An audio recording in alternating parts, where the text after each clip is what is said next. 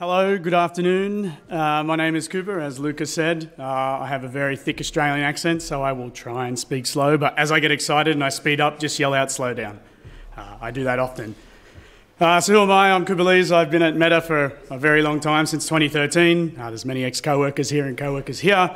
I've been all over infra. The first team I started sort of firefighting and keeping our website up at all costs. In 2013, Meta was a very different company. It was alarm fighting at its finest. I sort of spent some time in network. I've been in our sort of Python Foundation team, and now I'm sort of in our operating systems provisioning team. So getting the OS onto our servers as quick as we can so that we can re-image our servers more often, and there's a number of reasons we do that. I'm currently in Chicago, Illinois. I used to be in California for years, but I've escaped California, so living there. So what I do, I kind of said, I joined the sort of provisioning team about 2 years ago, and the goal was we wanted to be more reliable because we were failing and retrying too much, and we wanted to do it faster.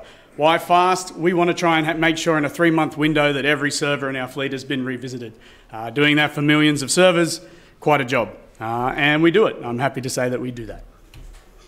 So I'm going to go into why do we monitor PID1, what made me do this. There was previous talks from my coworker Davide about this, and we have got there. I'm going to go over again how we use and where we use systemd again at Meta. It's been told before, but I'll go over it pretty quickly just so you know. It has changed a little bit since previous talks. Then I'm going to talk about how we do monitor systemd and why, and then go into sort of how I've open sourced it. So you too will be able to sort of monitor your systemd if you would like to. I'm going to allude to some of my home boxes. So I just wanted to show my extremely overly complicated home network. When you take a network guy out of a network sort of team, I get bored. So at home, I have far too many internet connections and home routers, and it's all network D powered, thus my network D question before. I'm a big fan, and I want to see Linux unified. And all the V6 work that you've done lately, awesome. I'm also an IPv6 zealot. I worked a lot on the V6 stuff at Meta. So over drinks, happy to talk about it. The main two boxes you're going to see in my example is my Home 1 router and my Home 2 router. And I also want to say all my VPN is driven by WireGuard and Network D. Awesome extraction, love it. So what do we care about monitoring PID1? Systemd just works, it never breaks. And it's, for the most part, pretty true. Systemd itself very rarely screws up unless you're doing crazy things on embedded systems and forgetting to include things at once. Luckily, in my world, I'm a CentOS distribution, and for the most part, we have everything we need. That's not completely true in our Initrds. We sort of skim and pull parts that we want to make our Initrd smaller, so all firmwares are happy, because some firmwares are upset if your Initrd is too big. So there we have run into the fun, we're missing this, missing that. So those better logging messages would be awesome. So systemd, I'm not going to really explain what it is. We all know it is. It's the building block of our Linux and making the server do something useful for us. But do you know how much CPU PID1 is using? Do you know how much memory PID1 is using? Do you know how many open file descriptors PID1 has across your fleet? Why does this server over here have 600 and this one over here 60 when they do the same thing? They run a container and do some workload. And we have found boxes like this. When you upgraded systemd, has this changed? It shouldn't have, but we can identify regressions. This has made Dan very happy. For those who don't know, Dan Demure, contributor, works at Meta. I will probably say Dan's name a few times. Then we can take it one step further and think about your overall user space health. How are you using Linux? Does this group of servers named X look like one another? Do these ones over here do what you expect? So comparing, our servers that run our web workload for Facebook.com or Instagram.com are quite different to our, big AI machines running accelerator workloads. So representing that at the systemd level lets us know that the boxes are sort of set up correctly. I can tell you, how many service units we have, how many mount units we have, et cetera, across our fleet. And then the most important thing, we can now tell that if there's a failed unit. And it helps us identify, if a core unit has slipped under the radar and started failing, we can go and fix it at either provisioning time, during the box's runtime, et cetera, et cetera.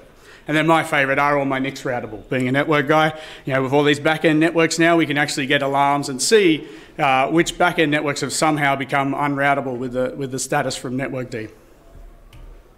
So my home router has 654 units. That's my primary one. It runs a whole range of containers and overly engineered because I use it as a play box. I have 22 timer units and 7 managed interfaces. Useless numbers, but just showing I know that. Do you know that about your box? My backup router, surprisingly different. Even though I use Ansible to configure both of the boxes, it has vastly less units, vastly less timing units. I don't know why. And only 6 managed interfaces. It only has, it has 2 internet. I don't know why it has less interfaces, but it does. It has a 5G and a fiber connection, so I don't know. So we all know systemd has a wealth of metrics. There's a lot. So when I looked at them, I went and sort of hand selected. I want to make that configurable one day of what makes most sense for most of our services, containers, etc. So memory usage, CPU time, N restarts, etc. I pull. But there's a wealth of much more information there that we could extend and use in the daemon that I pull. Right now, we're all pulling it by dbus. I'm very excited to move to varlink. Dan keeps telling me Leonard won't let him merge stuff. So if you could, Leonard, that would be great. My goal was really to have my varlink ready for this talk, but I didn't get there. 2017, as I said, Davide Kavalka talked about early prototypes of doing exactly what MonitoD I'm going to talk about does. I just wanted to say that talk does exist if you want to go back to it, but we have made it, and we now have our whole fleet managed and quantified. Why do we want to quantify? I know we're all software engineers and sysadmins, and we know, but I challenge you to never accept just works. Even if systemd hasn't caused you a problem, I guarantee if you start looking at these things, you're going to find weird edge cases in your fleet.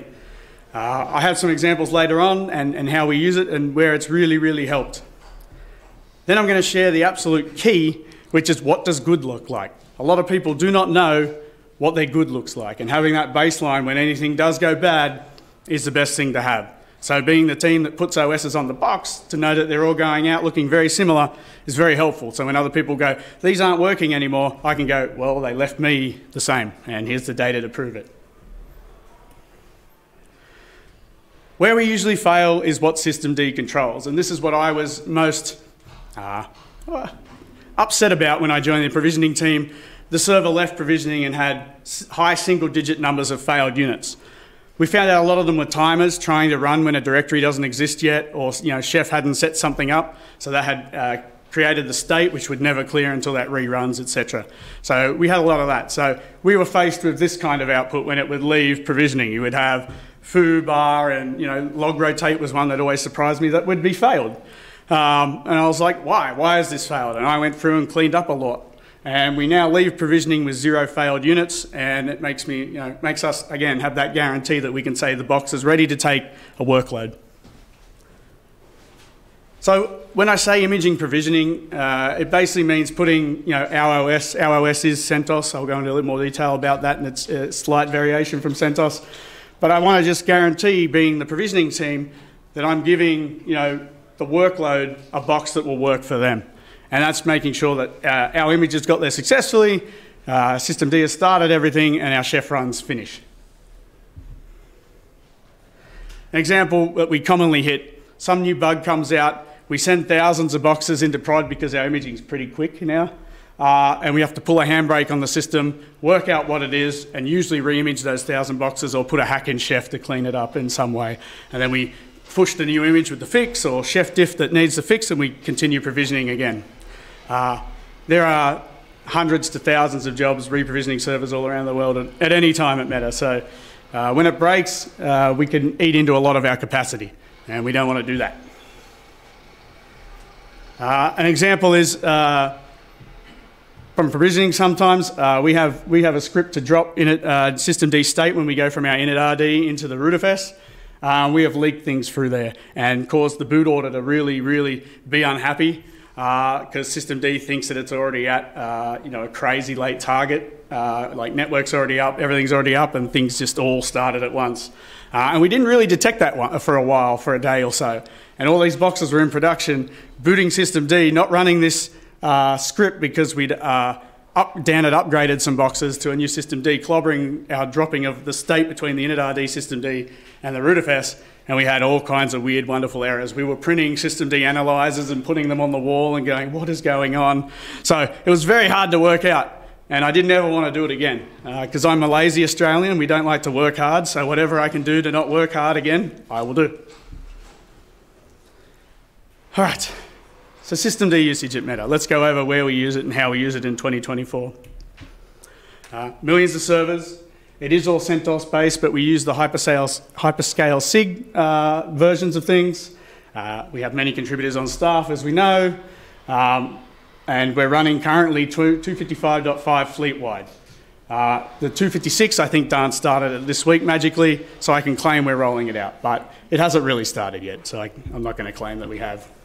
If you haven't heard of the CentOS Hyperscale gig, it's a group we want you to come and join and help collaborate with. That just brings more modern things to CentOS. Newer System D, working with newer kernels, and we're a big Btrfs shop at Meta. So System D at Meta is in many different parts, and I'll go through some of them in a little more detail. We have two Initrds there. We'll talk about a disk Initrd and an imaging Initrd. The imaging Initrd is what we boot into when we net boot to pull down like our rootfs, our disk Initrd, our bootloader, etc., to put onto the system. Our main OS that we'll talk about is the rootfs. It's an image we build, another Btrfs subvolume that we will drop and boot into. And then when I talk about Twine containers, or I'll probably say Tupperware because that's what it's called internally, but our Twine containers, for trademark reasons, are our containers that are also all System D powered and start the service that way, and becoming more and more System D ecosystem containers. So our Initrds, it's where PID1 just basically drives whatever that Initrd needs to do.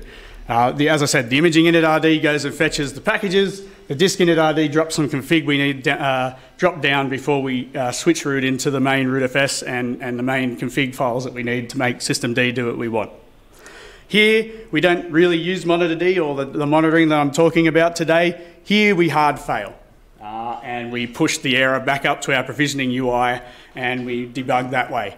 And we have some of our systems automatically log the console, so we can go and grab the console output and see what happens if it happens to be on the right hardware SKU where console logging's working that day.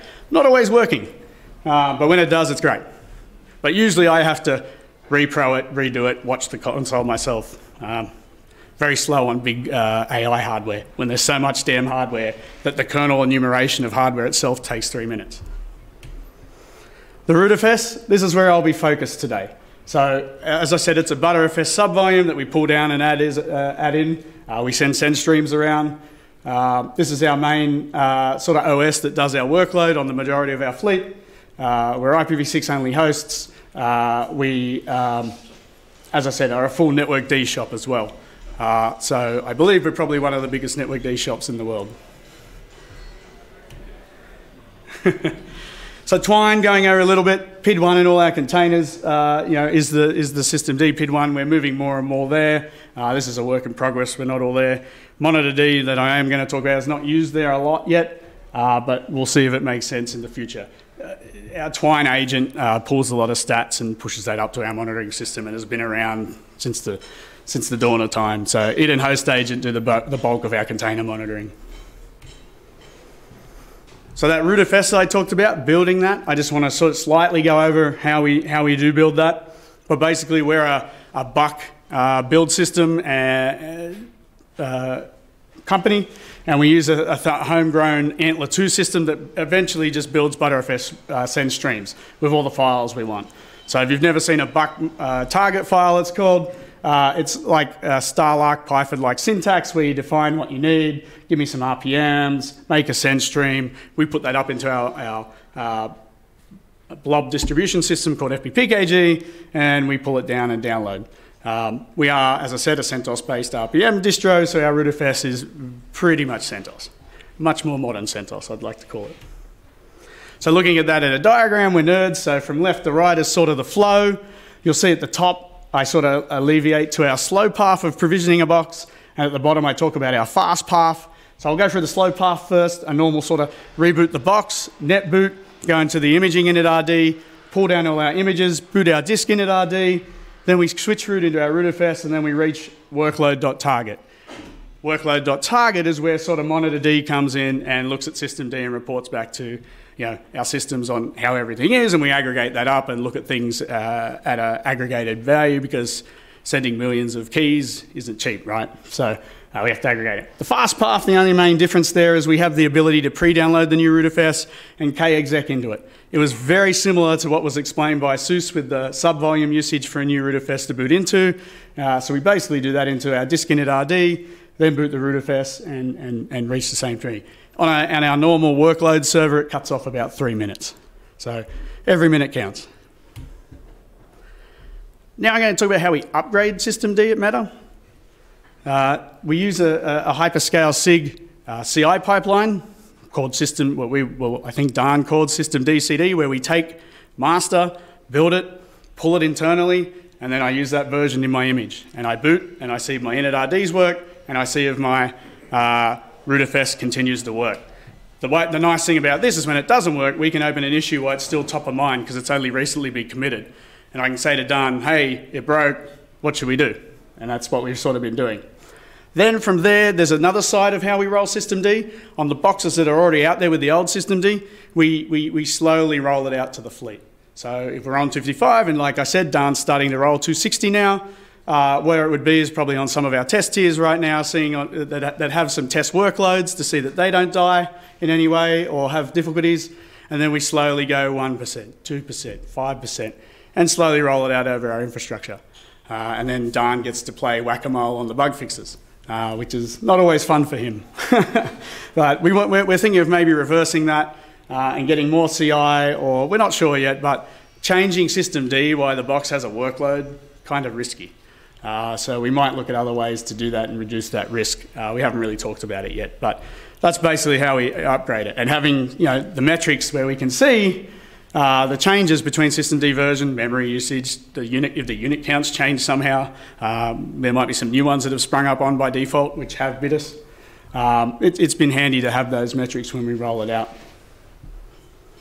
Some examples that this has found, when protect system equals true became a default in the Initrd, we were dropping some files to user, probably a dumb thing to do anyway. So it was good, we cleaned it up, I moved those files to be dropped to run where they should be, and I was able to keep that feature on, and we were ready for when we started rolling that new version. It's much nicer to debug this when I'm sitting at my desk, enjoying my coffee, working it out, rather than 1,000 servers broken and provisioning not happening. So having that forethought and failing months before we start rolling it out is very nice. And then in our rootfs, we actually hit with some of the new TPMs units that have been added in, having issues because our TPMs were already locked, password protected, and the units were just crashing and dying because they couldn't do anything. I think this comes back to Jonathan's talk about how the server world and the desktop world and TPM usage are vastly different. So let's go back into what my actual talk's about and talk about monitoring systemd once our systems are up.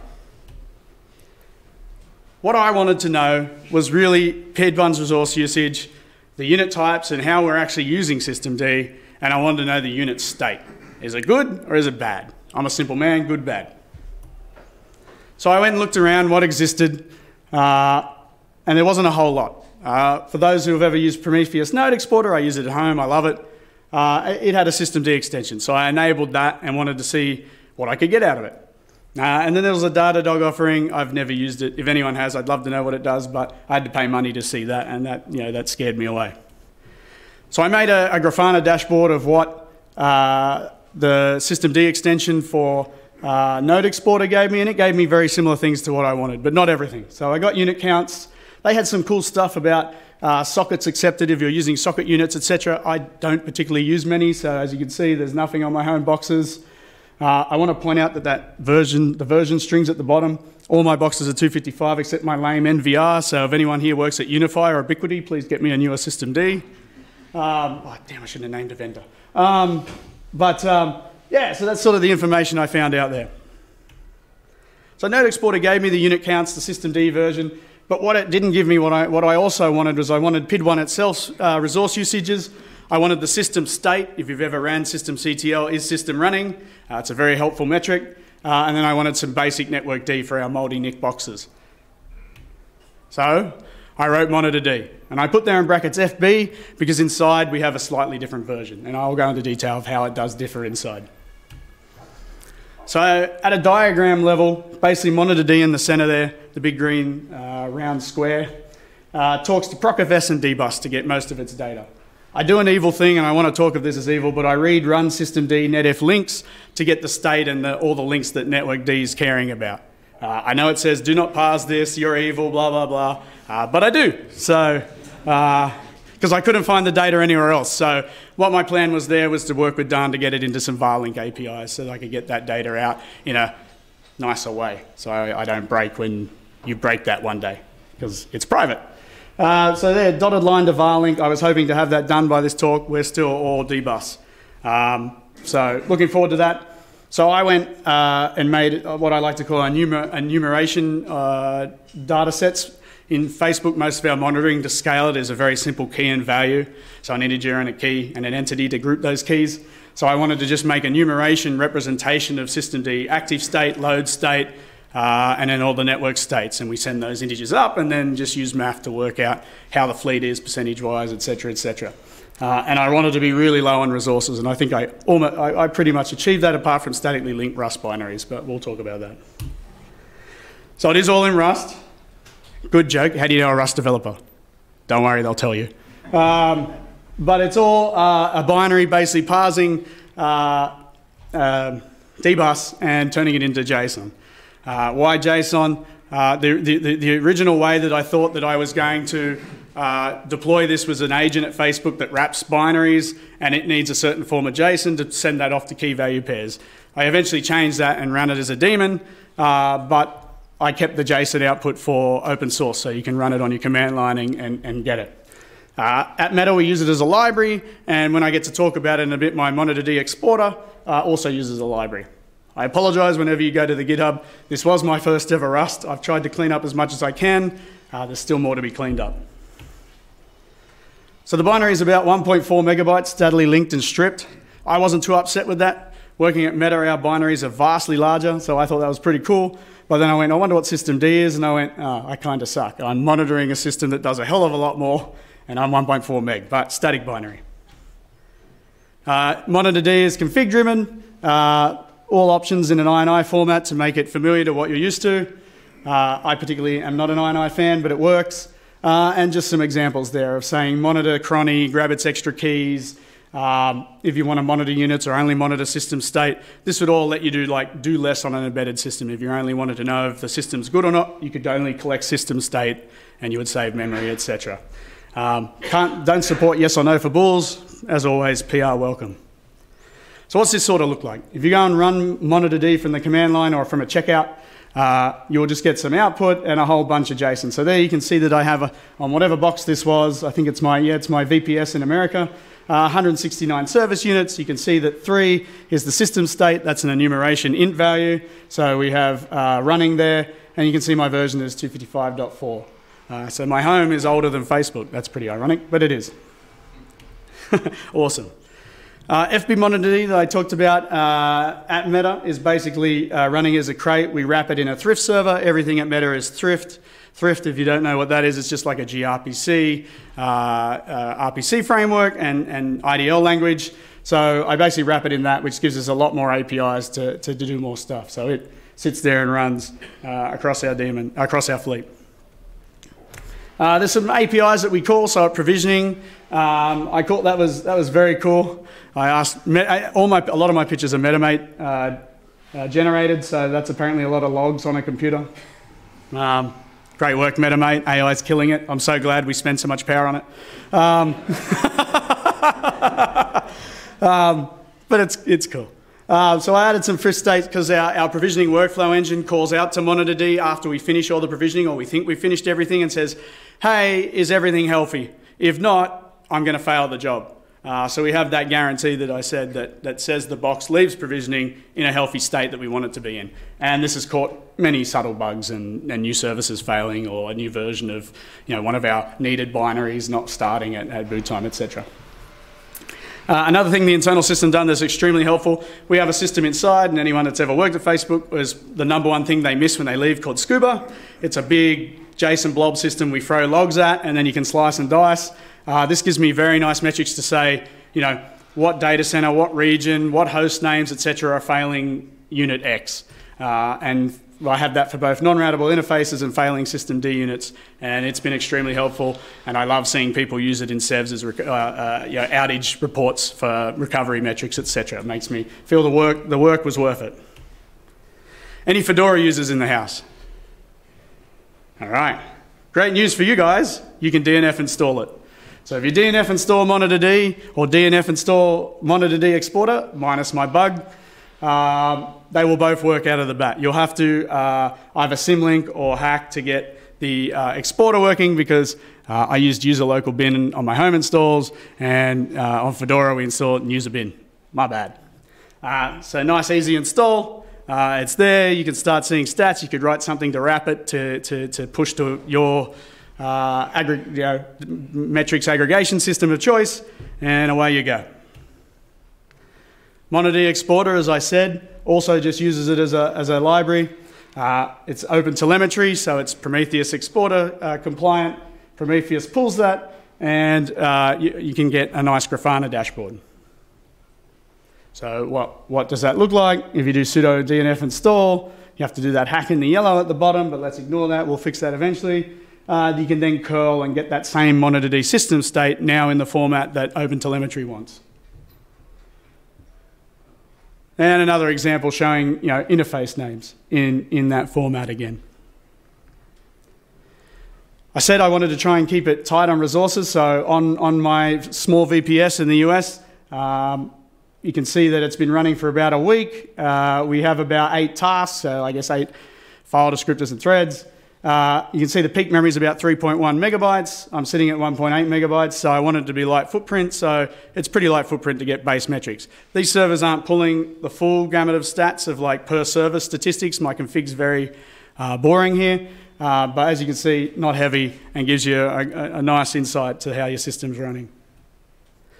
I have made and uploaded, if you are a Grafana user, a dashboard, so if you do install this and get it into Prometheus, there is a dashboard ready for you to go. That's apparently what my dashboard looks like according to Metamate. Looks very nice there, I must say.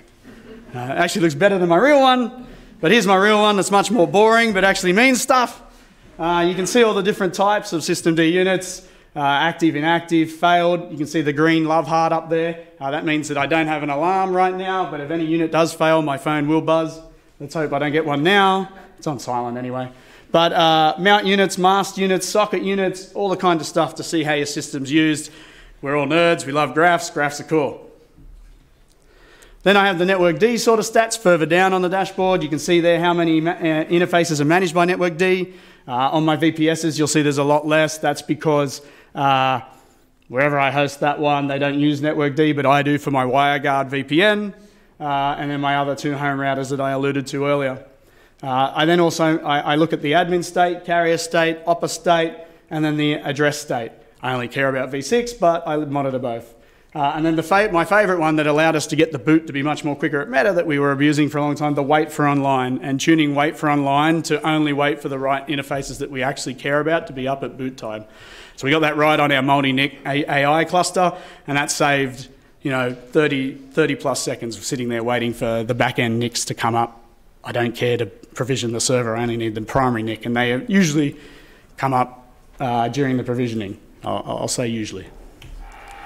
Then the PID1 stats itself, like even in my home small network, like it's very strange. Like why does on the very far top right, why does my Australian VPS that does pretty much everything my American VPS does, why does it use so much less memory? 10 megabytes versus 14. I don't know, I haven't looked into it, but it does. And so you can see there's various things there, and all I'm using there is ProcFS and looking at things. So happy to add other meaningful things. I asked Dan what would help him, when we roll new System D versions, and that's sort of what I came up with. And at the very bottom there we have the running state. So all my boxes are 3, healthy, no failed units. I'm a great sysadmin, go me. Home success story.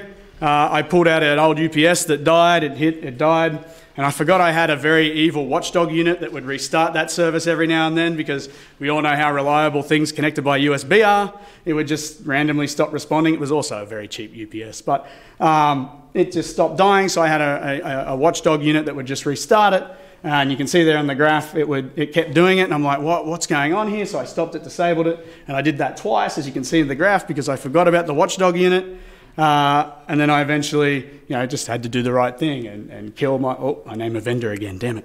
But yeah, I killed the UPS watchdog, and all was good, and my boxes stayed happy again. Had I had this, I probably would have forgot there and just left it alone. So just to recount, systemd just works.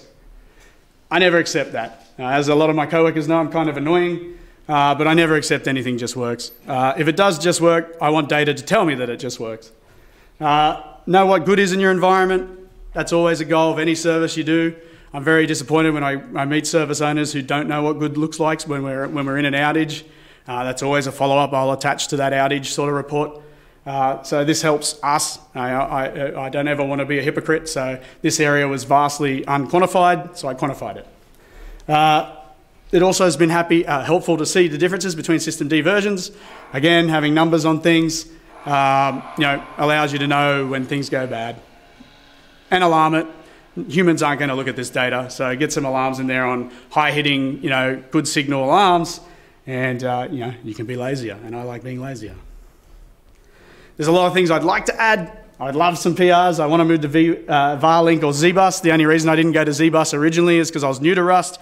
Async and traits scared me. I now kind of understand them. No one truly understands them, but I'm going to look to, if I'm not getting my varlink APIs anytime soon, I will probably move to ZBus and do that work and see. And I want to A/B compare my synchronous Rust versus the async and see who's cheaper.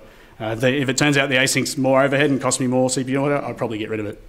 But yeah, I want to see some cool things, like I'd love to see boot time statistics and shutdown. I'd love to see if we could dump some state about units that hold up the shutdown.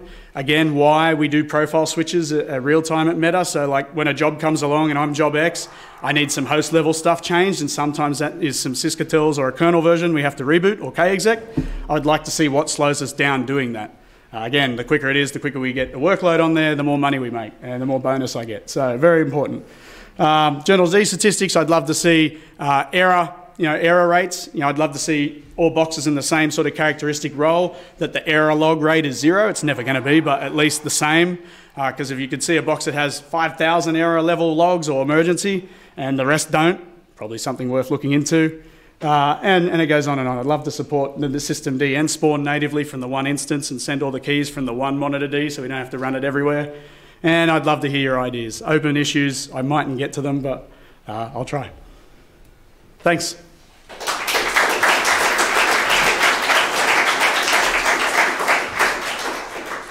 Questions? Yeah. Also, if you like Linux and provisioning and all that, we have an open position in my team. So come and talk to me. Yes, yeah. Excellent. Questions? I have a question. Do you export C-group metrics on I/O CPU memory? I do not. I'd be interested in doing so. Yeah, okay. We do. We already had it in another daemon at Meta, and we do it. So I didn't double up, but we should probably move that into this. That would be nice. That's one of the main things, new things that we are starting to monitor at Azure, the C-group memory. Yep. Statistics. If you can give me example code to copy and whatnot, even better. Questions? Any question? I mean, it's not so much a question. I mean, I like this a lot. But I was thinking about, like, I kind of sense we should turn this around so that instead of you asking all this data from systemd, push to me. Well, no. So, you know, in the TPM context, I was like I mentioned. He got TPN into my talk. Yeah, I did. He did it, ladies and gentlemen.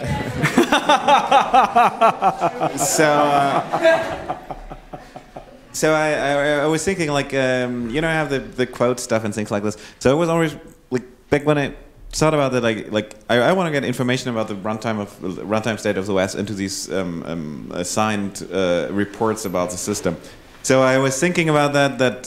So basically, I want all kind of information included in a signed report that you can then analyze somewhere else. Mm-hmm. So the way I was thinking about how we could implement that in that system report binary, which is mostly about TPM, but could probably just not do TPM, but that there would be a directory in /run where component on the system can just bind a socket into and would implement the same wiring interface.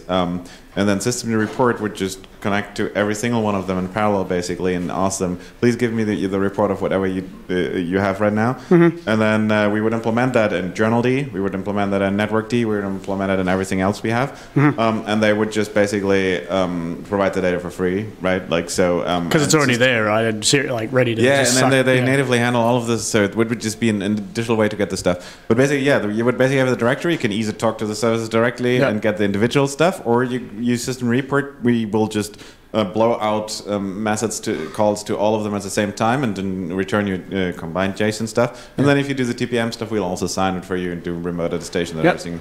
Yeah, this could just. Like we talked about metrics D, but that's a different thing. Because the stuff we talked about then is about time series data, right? Like, and this one is not so much, right? Like this is about getting a report. This is all time series too. Yeah. So I don't know. I think we should do something like this, and then basically, happy to talk. You get all our data for free, and then but this would be open the directory for anybody to bind whatever they want, and there would be even delegation model, right? Like that you can have an end-spawn container that binds something there that gets the data from its payload and things like this. So you get basically a recursive dump of everything on the system in all the detail you want, because you could configure the individual service to report as little or filter and as much as you want, and then this could be the agent that everybody calls. I mean, this was just the model that I was going for. Because I'm not a fan of agents, you know? Like all these supervision things, I always install a little agent, try to pull everything out. It's very inefficient, and particularly in DBus. And this way we turn it all around because we just give you a ready-made report. And this would just turn into a proxy at Meta where I'd probably have to expose it by thrift still, but that's all it would do. And I'm very excited with Varlink using the IDL, with Thrift IDL, to magically make it just convert. Yeah. Other comments or questions? Comments or questions? Wow, I thought I'd get grilled, so this is good. How much time do you have? 2 minutes. Going once. Going twice. Well, thank you. All right.